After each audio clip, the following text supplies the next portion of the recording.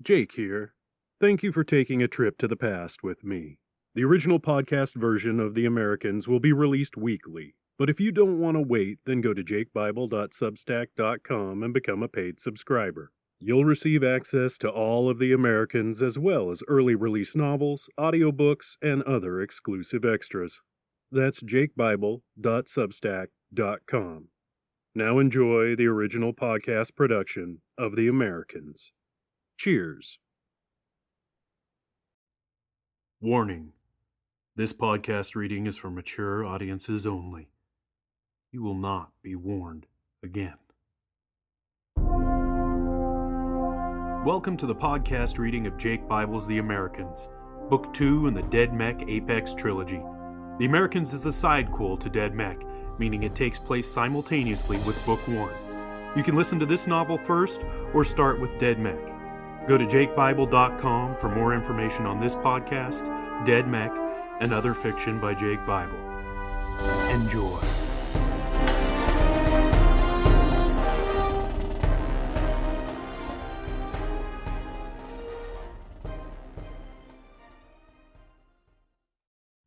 Hey everybody, welcome back to The Americans. This is the final episode. Pretty crazy, huh? The final episode of The Americans. So this is my final intro for a while. Little bit of news before we get into this very last episode of the novel. I will be podcasting the next novel. All right, and there'll be more details coming on. Like I said in the previous one, David Sobkowiak has, been so gracious to help out. That is unbelievable. So he is going to produce me some audio, and that's pretty sweet. The other thing is Stark is fully funded. So everybody who contributed to that Kickstarter campaign, you are awesome. Thank you so much. It is fully funded. There is some money left over for starting into Rash, which is the next novella, and then into Done. Well, not enough to go into Done, but some to start into Rash, and we'll see how that goes. This one's going to be, an experiment. I'm going to see what the expenses are, how it all works, and the process and everything. So hopefully it'll go fine. Hopefully it will sell. I will make announcements.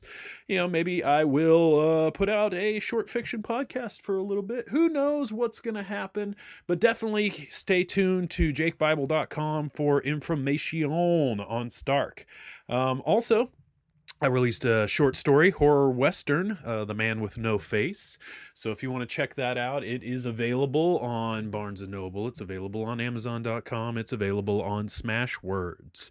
So just look me up, Jake Bible, on either of those, and you will find The Man with No Face. It is a fun little horror western. I think you guys will like it. It's 99 cents. Go get you some. Maybe I will podcast that, and that will announce some Stark stuff, and just to kind of keep things going. We'll see. Yes, we will. Most of all, I want to thank everybody for all of your support throughout this novel. Thank you to all my fans and readers out there. Your enthusiasm has been outstanding. To all the other writers out there, all the other podcasters who have helped me get the word out, who have just helped me in general. You guys are awesome. I know I owe you promo space. You will get paid promo space. I just have not had time, energy, brain power to get promos together at the ends of these podcasts just because I have not been organized on that. I suck. It's true. We all know it. All right. So what you going to do? Anyway, yeah, I just got to say thank you to everybody. You guys rock. You guys are awesome. Yeah, and I think that's about it. I don't think I'm going to ramble much. I believe I may put out a Q&A. I may not. We'll see. This all depends again on time. Right now, my focus is going to be on getting Stark out, getting all those illustrations into the ebook, making sure the formatting works, making sure just it all works and is publishable. So that's where my focus is going to be, on that, and then writing and writing and writing and writing. So there we go. And that's about it. This is the last episode, y'all. It's been a crazy trip. This is the second novel I have podcast fully, and yeah, pretty outstanding. Again, thank you to everybody for all of your help, assistance, support, enthusiasm, just for checking it all out. And I hope you guys have a good new year, 2012. Here we go. I guess if you're going to listen to one, novel as your last novel, The American's not a bad one to go with. All right, because the world's going to end. No, it's not. That's just dumb. That's crazy. That's just silly. Where would we? I mean, there wouldn't be any good stories that the world just ended. Then post-apocalypse would just be apocalypse without the post. There's no after. All right, I'm rambling again, but hey, it wouldn't be a podcast without me rambling. All right, thanks everybody. As always, enjoy. Cheers, y'all. Chapter 35. The hull was breached from above on the furthest back HAV, and the Agori pounced on the occupants. Mutated arms and claws slashed and hacked at the Americans, ripping into their flesh, rending limbs and flaying skin. Despite the ferocity of the Agori, the Americans fought, guns ablaze, but the metal was useless against the acidic fluids that dripped from talons and teeth. Everywhere holes burned and spread. Through seats, the hull, crates, arms, chests, legs, heads, weapons, everything was melted into a pool of BC flesh and bone. When the last person stopped moving, their final screams silenced as their vocal cords melted. The Agori roared as one and fed. They lowered their deformed heads to the ground and drank from the gooey ichor, not stopping until it was gone. Those that didn't get their fill turned away to pursue more victims. Those that did get their fill lurched and jerked as their bodies absorbed the BC that had been in the pools of liquid. Their skin took on a metallic sheen, while their claws and teeth lengthened further, hardening until the edges became finely honed blades. None of them noticed their transformation. Their animal brains focused only on killing and devouring, but they all took advantage of their increased skills, attacking with greater ferocity and cutting down, all in their path. "Help me get this on," Desmond cried as Billy, Melissa, and Beth finished fitting their suits. "We're not all ghosts." Melissa reached over and touched Desmond's suit, the BC shrinking to fit, and activated his faceplate, sealing the man inside what they all hoped would be protection from the Agori. Desmond winced as the suit connected to him. "I've only done this for ghosts, so I don't know how well the suit will work for you," Melissa warned. "I did try to tweak it so you can control it from your jack points, just like a shock suit." "I haven't used a shock suit since basic," Desmond said. "I hope I don't blow myself up." "Yeah, if you do, try to take some of them with you," Billy joked. No one laughed. "Geez, lighten up, people. So what's the plan?" The sound of collapsing metal came from the front, and they watched as pieces of the HAV's hull fell onto the driver's seat. "The plan is to get out of here," Melissa said. "We need to get to another HAV and get moving." "Do we know how many people we have left?" Beth asked. "The column is out," Desmond said. "I've been trying, but I can't raise anyone." "Does that mean they're all dead?" Billy asked. "All of them?" "It means the comm is out," Desmond scolded. "Don't make more of what I say. It's annoying."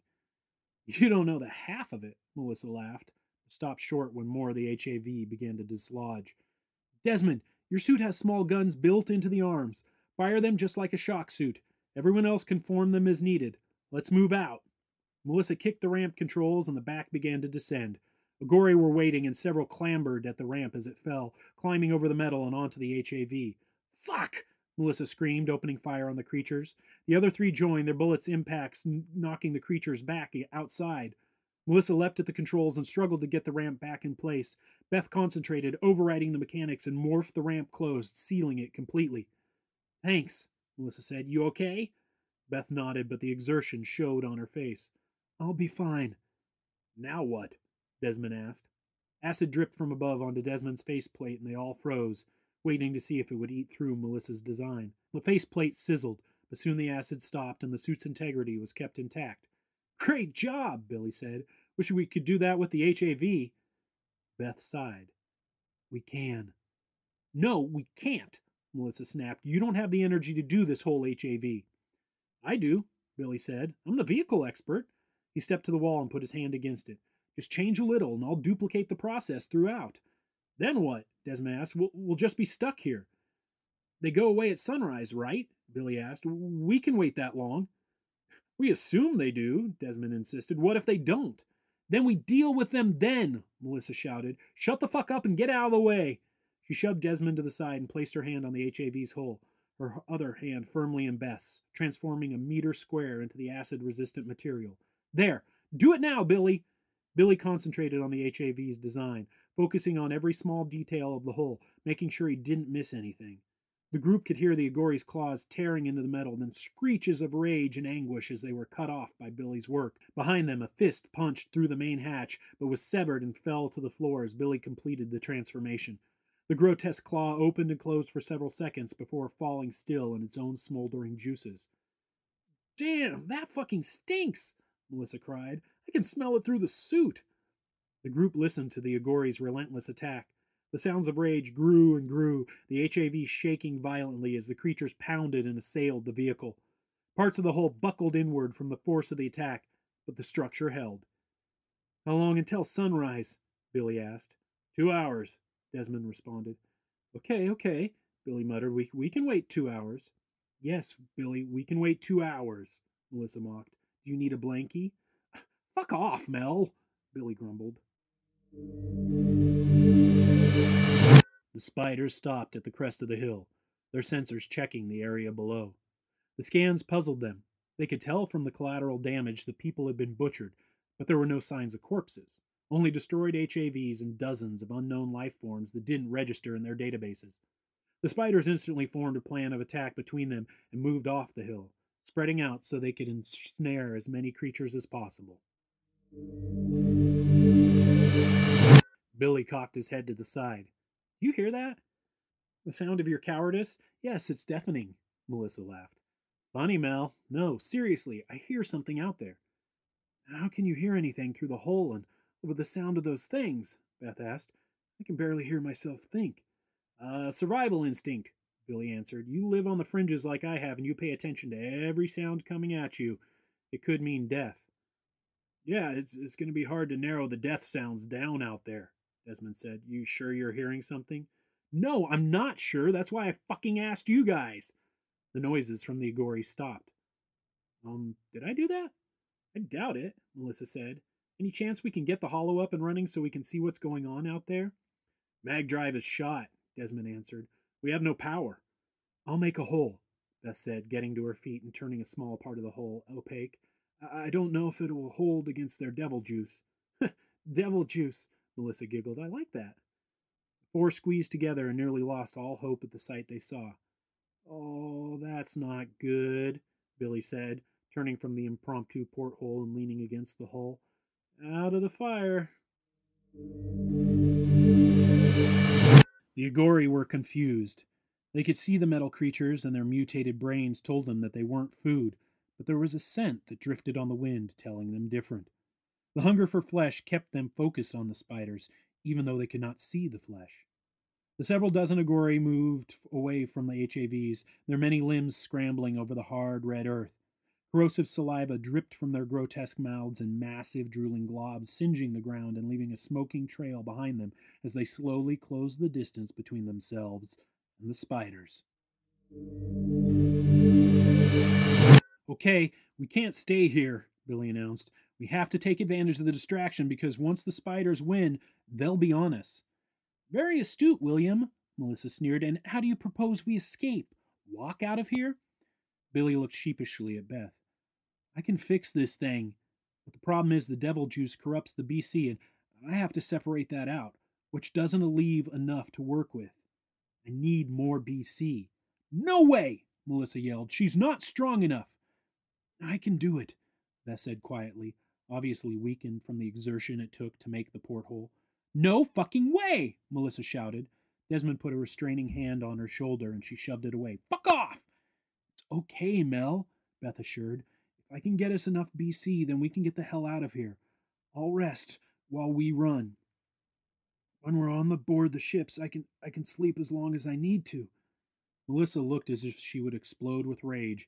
She turned from Billy to Desmond to Beth and back several times before finally throwing her hands up in disgust. Fucking fine. Kill yourself, she yelled at Beth. Make all the lives that died to get you here mean nothing.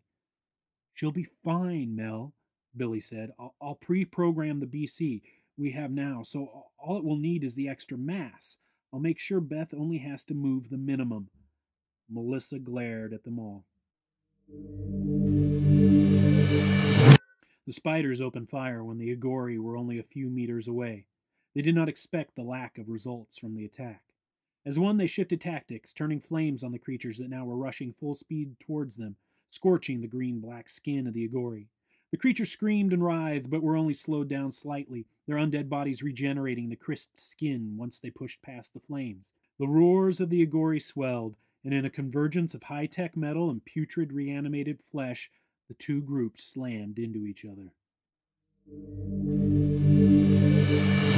Just go slowly, Billy soothed. Can you feel the other HAVs? Yes, Beth answered, her eyes closed and brow furrowed.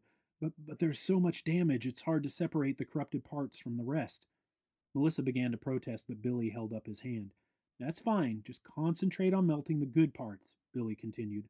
Liquefy the metal and bring it to us. Take your time. Desmond watched the battle rage outside the HAV. Don't take too long. I don't know who's going to win, but this isn't going to last forever. Three Agori converged on a single spider, dodged its slashing legs, and leapt onto the machine's back. Their claws and drool burned through the BC, and they ripped into the heart of the creature, tearing a struggling pink form that was once a man from the safety of its shell. The cybernetically transformed human put up a feeble fight, but it was over in seconds as the Agori dissolved its flesh and drank the liquid. Several spiders changed tactics fully, banding together into a tight-knit circle, not letting the Agori get the upper hand. They held the undead mutants at bay with a coordinated defense of fire and brute force, not trying to kill the creatures outright, instead flinging them as far away as possible. But the Agori were relentless. For every one that was tossed aside, 3 more took their place, especially once they realized the scent was coming from inside the hard BC exoskeleton. Spider after spider fell, their soft, fragile bodies ripped from the protection they had each known for so long, and devoured. Despite the drug-induced, torturous existence they led, all of them fought for their lives. They were brief struggles, but proved enough of a distraction to let the surviving spiders adapt to the Agori's physical defenses. Mutated heads began to burst as the spiders adjusted the composition of their ammunition, creating incendiary rounds that could destroy the monster's brains before the corrosive effects of their bodily fluids melted the slugs. Without their brains, the Agori could no longer regenerate, and were nothing more than bags of dead, rotted meat. The spiders have adapted, Desmond shouted. This is going to be over soon. Perspiration beaded on Beth's forehead and trickled down into her closed eyes. Melissa reached out and wiped the sweat away. How close are you? Melissa asked. Close, Beth whispered. It's almost here. A shiver ran through Beth's body and she struggled with consciousness. Her eyes flew open and Melissa could see the pain and pleading in them. I'm sorry, Mel. Beth's eyes fixed on Mel's and glassed over. Beth? Melissa shouted. Beth? Freak! Wake up! Melissa shook Beth's still body, then put her head against her chest. She isn't breathing! Desmond moved from the porthole and shoved Melissa out of the way. I did a tour as a medic. Move! Desmond began pumping Beth's chest, counting out the compressions, then listening to her chest for a heartbeat. Come on! The sound of the rear ramp unsealing and descending got Melissa's attention, and she jumped to her feet. What the fuck are you doing? Billy turned, and his eyes were sad, but strong. I can see the BC, Mel.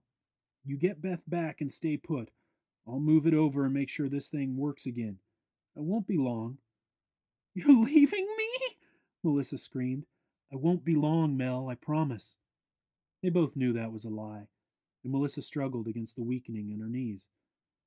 I love you, Billy. You too, kiddo, he replied as the ramp raised into place. Thank you. The sounds and smells of the battle made Billy gag. He wished he could cover his nose and mouth, but the faceplate prevented that. He focused on the stream of BC only a couple meters from the HAV, ignoring the screeches and cries. The smell of burning flesh and corroding metal wafted over him, and he struggled to ignore that also, but his gorge rose in his throat, and he prayed he wouldn't puke all over the inside of his suit. He reached for the BC and made contact, bringing the pool to life and sending it twisting in a shiny flow towards the HAV. Every second felt like an eternity, and he kept his head down, watching only the BC. Most of the metal had joined with the HAV before they found him. Billy could smell the fetid creatures coming at him, and he whirled around just as one lashed out, swiping him across the chest. While the suit held against the talons, the force knocked him away from the BC, and the metal froze in place, no longer flowing to the HAV. Desmond leapt away from Beth's body and rushed to a cargo crate, grabbing out a small mag generator. "What are you doing?" Melissa yelled. "Cut her suit open," Desmond demanded. Melissa glared. "Just do it!" Melissa growled and sliced Beth's suit open, spreading the material wide as Desmond knelt down and placed 2 leads directly on her exposed chest. "Throw some BC on those to keep them in place and stand back." Melissa did as she was told, and Desmond activated the generator, shutting it down almost as soon as he turned it on. Beth's back arched, raising her off the floor, and then slammed back down. Desmond checked for a pulse and frowned. He activated the generator again, and once more Beth's body arched and fell. Still no pulse. "Fuck!" Desmond cursed. "What am I missing?" "Her body is different!" Melissa exclaimed. "She's not like us!" She shoved Desmond to the side and placed a finger on each spot of BC. She closed her eyes and concentrated. "Oh, Mr. Lang's biology class better not fail me now." Blood welled on Beth's chest at the contact points, and Melissa stepped back. "Try it now." "What did you do?" Desmond asked before flipping the switch. "Shut the fuck up and shock her!" Melissa yelled. Beth's body arched and convulsed, and the HAV filled with the smell of singed skin. Beth's eyes shot open, and she gasped for breath. Her hands found the BC contacts, and she clawed at them. They shot from her body, and Melissa and Desmond had to duck to keep from being hit by the wires. Melissa rushed to Beth's side and cradled her head, closing the open suit and covering her smoking chest. "Shh," she soothed. "Shh, just relax. You're back now." "It was all black, Mel," Beth sobbed. "There was nothing there. I just floated in the blackness and was almost gone." "I knew there wasn't a heaven," Desmond muttered, but shut up quickly when Melissa shot him a look of death. "Sorry." "It's going to be all right," Melissa insisted, stroking Beth's hair. "We're gonna get you out of here." Beth tried to smile, but slipped into unconsciousness, her mouth turning into a frown instead. Billy struggled against the Agori that pounced on him, his arm reaching for the BC, only centimeters away. The Agori became enraged that they couldn't pierce Billy's suit and slammed their fists and claws into him again and again. Billy felt ribs crack and knew from the excruciating pain that more than one vital organ had burst. He tried his hardest to ignore the pain and focus on the BC. One of the creatures kicked him in the side of the head, and his body shifted just enough so he could touch the BC. The metal began flowing again, and Billy willed it away as fast as possible. The creatures ignored the shiny stream that connected to the HAV, their attention focused only on Billy. They snatched him up and battered his body back and forth between them. Billy felt something snap, and his legs went numb. He started to cough up blood, and his faceplate was soon covered in a fine spray of red-black. The force of their attack was so fierce and constant that his body could no longer regenerate. He tried to change his suit, to make some blades or weapons to fight the Agori off, but he was too weak. Another snap, and he went numb from the chest down. "Fuck you," he whispered, before his neck snapped and the life faded from his eyes, leaving nothing but burst capillaries and dilated pupils staring out at the monsters. The HAV shuddered. Melissa held onto Beth as the metal about her began to change and morph. "You should probably get in the driver's seat," she shouted at Desmond. The man stalled for a moment, then shook his head. Right. Yeah, we aren't dead. Right." He stumbled and staggered his way to the front, stepping over holes that opened and closed at random as the fresh BC repaired the corroded areas. He shoved debris from his seat and tried activating the ignition, but the vehicle didn't respond. "We're still offline," he shouted back. "Give it time," Melissa yelled back. "Billy will get it working." Mentioning her uncle's name brought a fresh wave of grief, and Melissa hugged Beth closer to her. "He'll get it working." The windshield repaired itself, and Desmond tried to keep it together as he watched the violence unfolding before him. Spiders laid waste to the Agori, while Agori ripped open spiders and feasted. Blood, guts, metal, and acid flew everywhere, and Desmond became dizzy trying to keep track of all the movement. An alarm sounded, and Desmond looked down to see systems quickly coming back online. He punched the ignition, and the HAV's mag drive kicked back to life. "We're in business!" He ran the fastest diagnostic checklist of his career and had the HAV ready for departure in seconds. He slammed the accelerator home, then hit the brakes. "Fuck! I'm gonna need help!" Melissa carefully set Beth's head down on the floor of the HAV and rushed to the front, taking control of the weapon system. "I don't have her secured back there, so take it easy." Desmond glared at her. "Really?" Melissa shrugged. Do what you can. I'll do the same since we only have the ammo that. Tears welled in her eyes as she watched the weapon system indicate it was fully loaded. Thank you, Billy. Melissa focused the targeting system at the group of spiders covered with agori that rushed the HAV. The windshield lit up with target confirmations, and Melissa fired half the battery of missiles at the creatures of metal and flesh. The projectiles rocketed away from the HAV, impacting into the bodies, spreading their various parts across the landscape and splattering the windshield with gore as the HAV barreled through the debris. Fucking great shooting! Desmond shouted, swerving the vehicle to the right to avoid a second group. Melissa painted those targets and sent the rest of the missiles at them before they could pursue. Scans show only 7 spiders left, Melissa announced. I can't tell how many Agori there are, but I don't see movement. She looked over at Desmond as the man concentrated on navigating them up over a hill and through a dry gully beyond. I think we did it. Did we do it? Desmond was quiet for a few minutes. Melissa thought maybe he hadn't heard her until he finally responded through gritted teeth. I'm not answering that question until we're out of this piece of shit and on a transport ship. Go check Beth, then get back up here to keep me awake. We're less than 2 hours away, but as soon as the adrenaline wears off, I'm going to crash hard. Don't you have your injector? Do you really think I kept up with that? It's rolling around back there somewhere. If you find it, I'll use it so you can get some sleep. Otherwise, you're going to have to run your gums to keep me focused. Melissa smiled. You may be the first person that is asking me to talk and not telling me to shut up. Desmond glanced over at her. How old are you? 17. She narrowed her eyes. Why? Pity, he grinned. Pity for you, since I don't go for old men, she laughed, getting up from the weapons console. She gripped his shoulder and leaned in, kissing his cheek quickly. Who knows, though? In a couple years, you may be my type. I'm fickle, and my tastes do change. Desmond patted her hand and let her slip to the back. Beth lay crumpled against a crate, and Melissa rushed to her, relieved when she felt the warmth of her body. Beth! Hey, freak, you in there? Beth stirred but didn't wake. Melissa pushed her hair from her face and dragged her over to the bench seats, grabbing the top part and pulling down a bunk.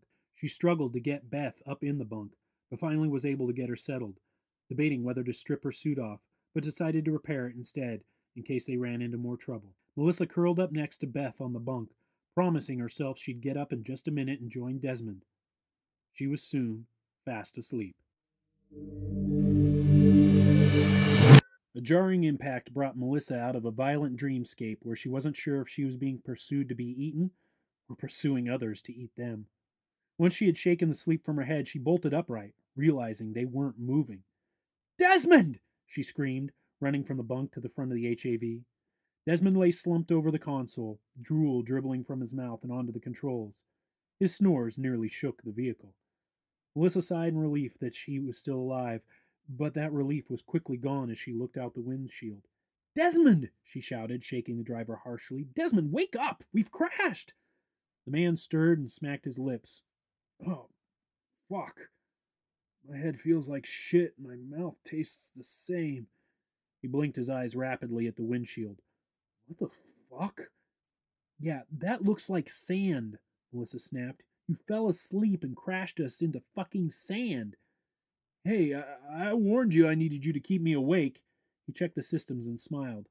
Looks like I've only been asleep for about 15 minutes. There's no damage to the HAV, so we must have just coasted into a dune. Dune? Melissa asked. As in beach?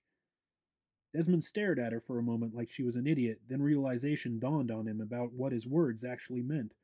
Holy shit, yes! The beach! He leapt from his seat and raced Melissa to the rear ramp.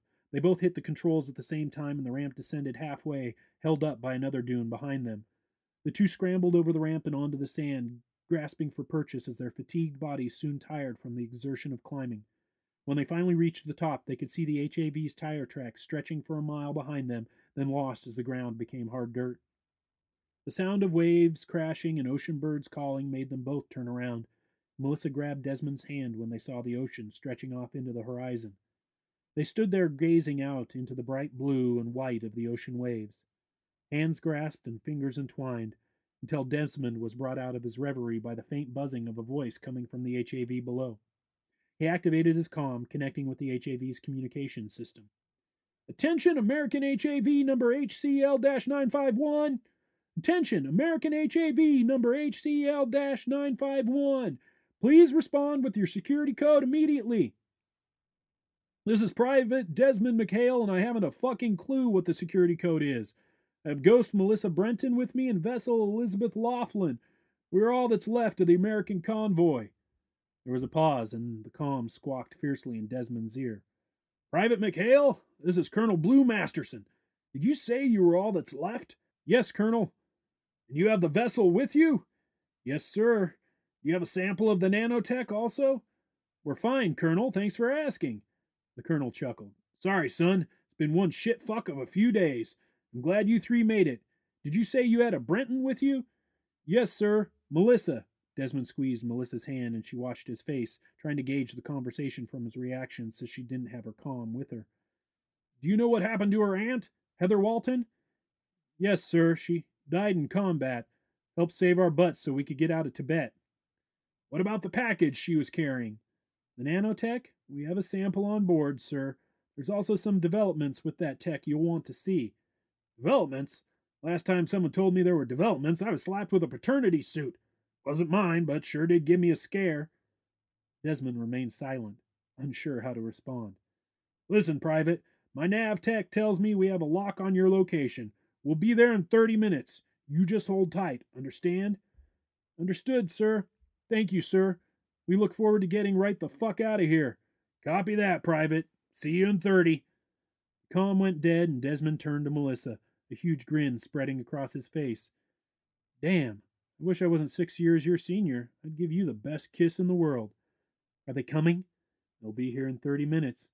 Melissa jumped up and hugged Desmond around the neck, kissing his face. Their lips brushed against each other, and she playfully pushed him away. I outrank you anyway, she laughed. You need to be at least an officer for anything to work. He squeezed her hand once more and let it fall away. Yeah, we'll see what happens. I'm due for a promotion after this hell.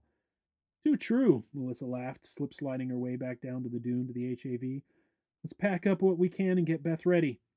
Yes, sir, Desmond winked, following the ghost down the sand and into the back of the HAV. When the amphibious personnel carrier finally came ashore, Desmond had to restrain Melissa as the medics carried Beth away. But she's my freak, and I'm staying with her, Melissa screeched, fatigue and shock finally taking over.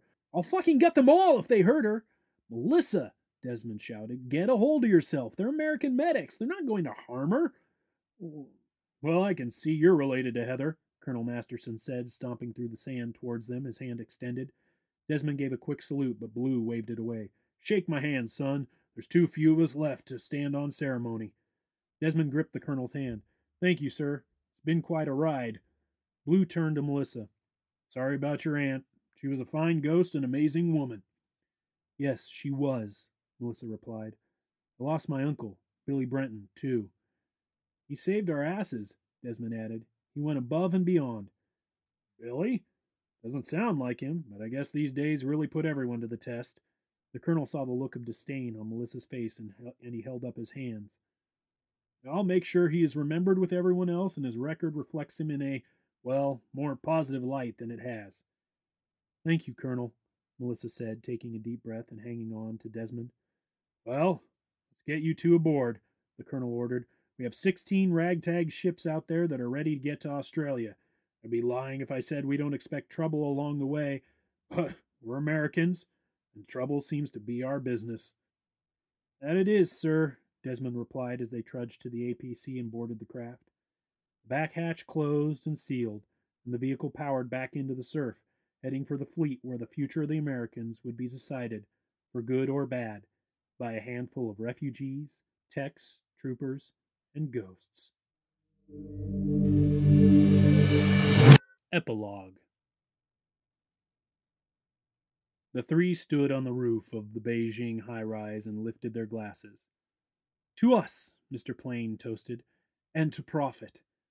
Profit beyond imagination, Mr. Continental added. Not bad for a month's work. Cheers, Mr. Brown Eyes finished for them. They clinked their glasses and each sipped, their eyes locked on the still smoldering city below them. Their shock troops had long since defeated the Chinese forces and were now putting the city back together, but it was a slow process. From here, we can keep Europe and still move across the Pacific and take the Americas, Mr. Brown Eyes said after finishing his drink. Is that still the plan? Mr. Continental asked. Why wouldn't it be? Mr. Plain inquired. There are resources there that haven't been tapped in centuries. Brazil and Mexico will not be pleased, Mr. Continental said. I don't want us to spread ourselves too thin. Hard to be spread thin with our recruiting tech, Mr. Plain grinned. Very true, Mr. Plain, Mr. Continental conceded. Just being cautious. And we appreciate you for that, Mr. Brown Eyes smiled, filling each of their glasses once more. But with the American forces on the run for the time being, I don't think Mexico and Brazil will be issues. They raised their glasses once again. Desmond wrapped his arms around Melissa as they stood on the deck of the command ship AFS Silverthorn and looked at the massive wall of Australia that loomed on the horizon. That's something you don't see every day, Melissa said. Could have used a wall like that to hide behind while we were getting our asses handed to us out here this past month. I think we did pretty well against the three ships, considering, Desmond said. They turned tail finally, at least. Not without a lot of American casualties, though. Lives we couldn't afford to lose. Only one I care about is right here, Desmond said, nuzzling his face against Melissa's neck. It's all that matters these days. Hey, stop it, Melissa protested. Your eye patch scratches. Desmond rubbed harder, squeezing his arms so she couldn't get away. Oh, I'm so sorry my affliction irritates you. He spun her about and planted a quick kiss on her lips, then spun her back again. Melissa laughed heartily and elbowed him softly in the ribs. I guess I can forgive you since you're such the naval hero now, Lieutenant McHale, she said. You'll be getting your ocular jackport in place soon, so I guess we should enjoy the patch while we can still play pirate and wench. Yeah, can I be pirate next time? Desmond asked. That wench outfit rides up. You wish, she giggled. There you two are, Beth said as she stepped onto the deck. Hey, you shouldn't be up here, Melissa scolded. Can't stay below forever, Beth complained. It smells down there. Can't argue with that, Desmond laughed. They done running tests? Melissa asked. Beth laughed. Hardly. Blue has me doing memory drills this week. Wants to see if I have any residuals from the Caprese persona. Anything to give us a leg up when we finally get to North America. Desmond suddenly pointed out at the wall. Here they come. Hope the Aussies are friendly, Melissa said. I don't think we have much fight left in us after these past few weeks. Speak for yourself, Desmond said, puffing his chest out. Old One-Eyed Des is always ready for battle. You are so lame, Melissa laughed. Please don't ever do that again. The attention signal blared over the loudspeakers. All hands to stations! All hands to stations! Guess we need to go below, Desmond said, taking Melissa by the hand and offering his elbow to Beth. She took it and smiled. How many ships are we looking at, Wells? Colonel Masterson asked. 10, sir, Ensign Wells answered. All battleships. Armed, fully and active. Guess they don't quite trust us, Blue mused. Can't blame them. Are they answering hails? Yes, sir, Wells responded. We're to hold present position while they approach. Easy enough. Any other chatter on the wire? No, sir. Their ships are staying quiet. The ensign cocked his head slightly. Scratch that, sir. I am picking up a faint signal. Not sure it's coming from the Australians. Dial it in and put it on speaker, Blue ordered. Wells did as he was told, and a faint voice could be heard coming from the bridge's comm speakers. Can you clean that up? Wells worked for a short time, and the signal became noticeably clearer. Is that? Wells asked aloud. That's singing, Blue answered as the entire bridge crew puzzled at the song. Nothing I've heard before. Hail them and let's see if we can get a response. Attention! This is AFS Silverthorn. Please identify yourself. The singing suddenly stopped. Again, this is AFS Silverthorn. Please identify yourself immediately. Hello? The voice asked. Who is that? Maddie? You fucking with me again? This is Colonel Blue Masterson, commanding officer of the American Forces Fleet. Identify yourself immediately. You do realize I have complete control over all the Stronghold systems, right? Keep it up and I'll shoot your ass off, Jespers. Blue furrowed his brow. Who the fuck is Jespers? He asked, but Wells and the others only shrugged. Again, this is Colonel Blue Masterson. Please identify yourself. Well, this is Brigadier General Jethro. Go fuck yourself. Blue? Really, Matty? You couldn't come up with a better name than that? Son, I don't know who the fuck you are, but you better start talking straight or you're going to get one giant hunk of BC up your ass, Blue roared. BC in the ass? What the fuck does that even mean? Have you been into Jay's Shine again? Sir, the Australians are hailing us, Wells interrupted. Tell them to hold, Blue snapped, turning his attention back to the voice. Did you hear me? You're going to tell me who you are right now, or I swear to God I will hunt your smart ass down and kick it all over the globe. The line was silent for a moment. This isn't Matty, is it? I don't know who the holy fuck Matty is. Now tell me who you are, or get me someone else to speak to that isn't mentally impaired. Yeah, right. Please hold. The signal filled with soft music, and Blue nearly put his fist through the communications console. Get me a lock on that signal now. The second we get done with the Australians, I want this motherfucker found. Hello? This is Commander James Caprizi of the MECH Stronghold. Who am I speaking to? Realization dawned on Blue instantly. Caprizi? James Caprizi? Did I fucking stutter? Who the hell is this, and how did you get on this secure channel? Well, as I told the imbecile before you, Commander, this is Colonel Blue Masterson, Commanding Officer of the American Forces Fleet. Good to hear your voice, Caprizi. I've been hoping for this moment for a long time. Well, that makes one of us, Colonel, Caprizi answered, if you are a colonel, which I highly doubt since there is no such thing as the American Forces Fleet. Sir, Wells interrupted, the Australians? Tell them to hold on, Blue growled. Send our authentication codes to Caprizi right now. Wells shook his head, but did as instructed. Done, sir.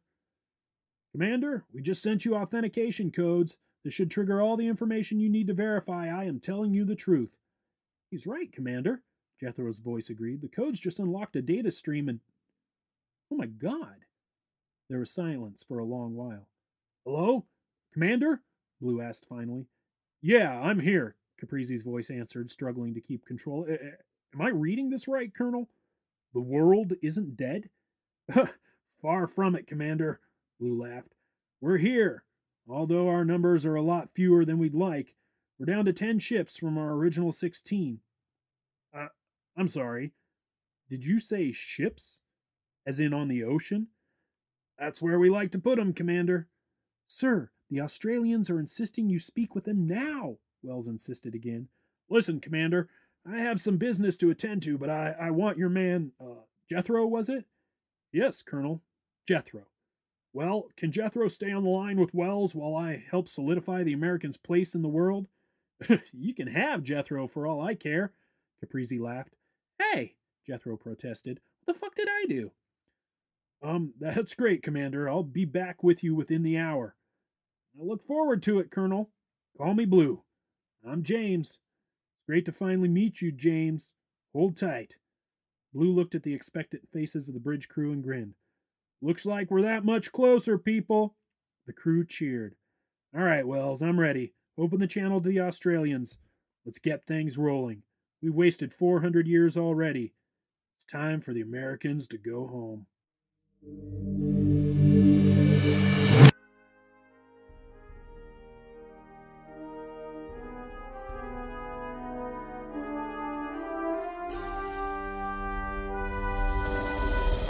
You've been listening to the podcast reading of Jake Bible's The Americans.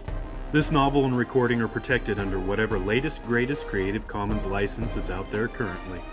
Share this all you want. Just don't even try to make a buck off it without the express permission of the author, me. I hope you enjoyed this episode. For more information, please go to jakebible.com. Thanks for listening. Cheers. Thank you for listening to this episode of the re-release of the original podcast production of The Americans. Don't want to wait each week for a new episode? Go to jakebible.substack.com and become a paid subscriber. Want more audiobooks? Go to jakebible.com for info and access to dozens of Jake Bible fiction audiobooks and ebooks. Cheers.